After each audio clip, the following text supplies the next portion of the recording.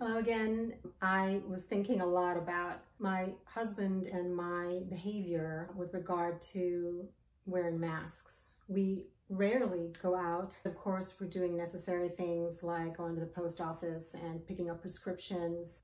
So we are using our masks. I was thinking a lot about the process of using masks and realized that if indeed it starts to collect virus, putting it on and taking it off and getting it all over the hands and things then becomes a concern when you're going back into the house with your mask. I hit upon the potential of a mask carry pouch.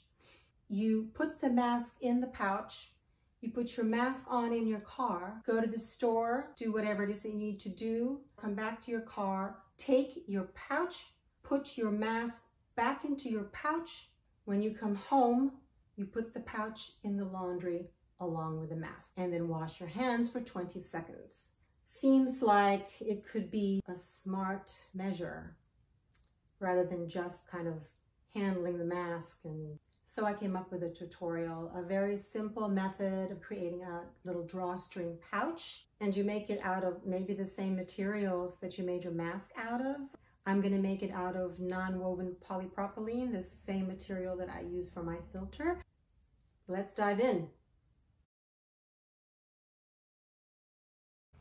Here's a mask. And my idea was that I wanted to make a pouch that would fit into a 6x9 envelope for whenever I needed to mail a mask to somebody. So this piece of cardboard is about 5.5 inches wide, about half a sheet of paper, and that will fit in this 6x9 envelope. So it appears I can make a pouch about 6 inches high with about 1 inch extra for the drawstring casings and about 1/4 inch seam allowance. But you should make your pouch using the dimensions of your own mask. For materials, of course, this is my favorite, the Olefun, which is non-woven 100% polypropylene. That happens to be the same kind of material that N95s contain. Now, not everyone's going to have this, and you may or may not be able to find it still at craft stores and at Walmart. So there's a couple of other options. I happen to have an old gown from the ER, and I might make it out of that.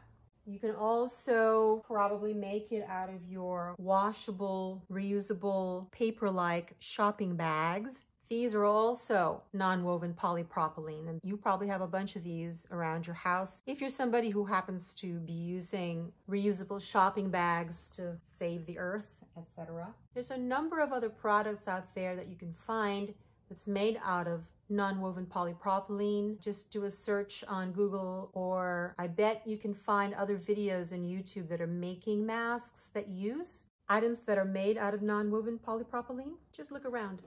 Okay, so the best thing to do really is not what I just did, but you want to fold your fabric and then put your pattern with the bottom edge of your pattern on the folded edge of your fabric, trace it, and then cut that out so that you end up with a long rectangle, just like that.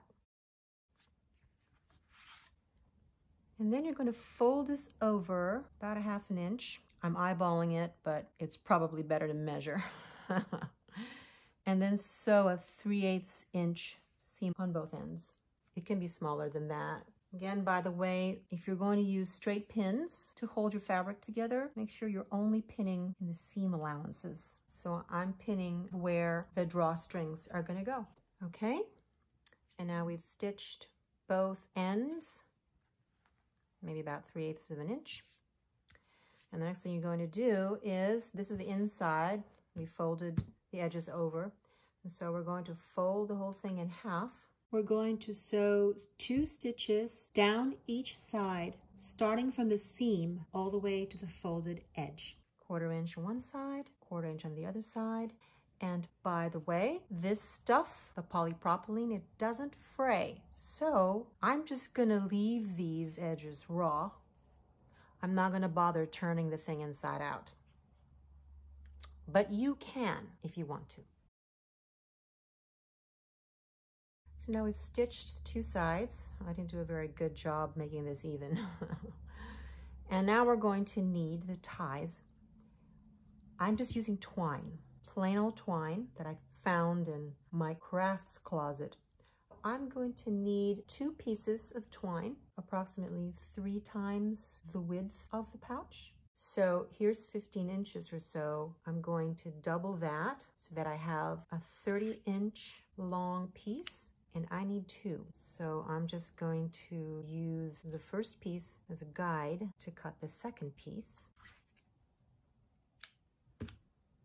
All right, and then I already did it with one end, but I'm going to knot all the ends a certain length. And it's kind of cool looking for the end beyond the knot to fray. I want to make the frayed ends the same length, a little cleaner looking. And of course you can use whatever fabric you happen to have, ribbon, bias, cord, virtually anything. Okay, I'm going to take a skinny safety pin, something that's going to fit inside the casing of the drawstrings. And probably I'm going to have to poke this through the knot. All right, I'm going to pass it through one end.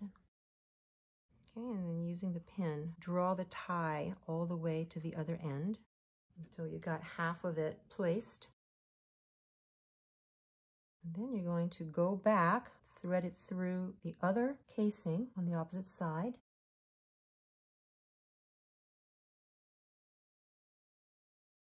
And I'm going to knot both ends together. So you could just do this one knot if you want, but I found that first knot gave me a place to put the safety pin. Make your own groovy knot designs if you want.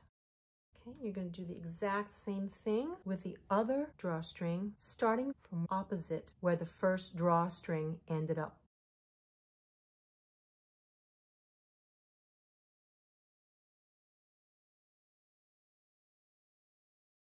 Twine or skinny rope really works because of the way that you can finish the ends of these drawstrings. I think it looks really cool. And the mask with its ties, you'll notice that the top edge of the mask is obviously wider than the chin edge. It should fit right inside.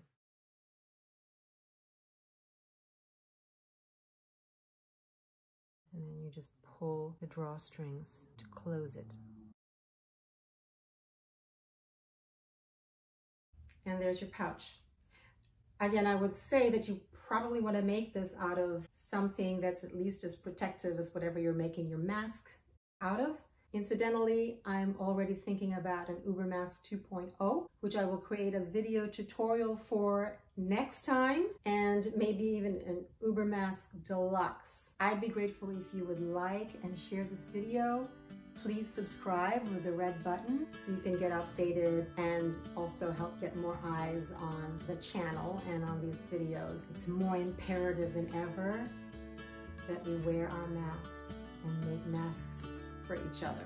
Write me at cat@catgirl.club. Together maybe we can come up with ideas on how to end this lockdown thoughtfully, intelligently, and safely.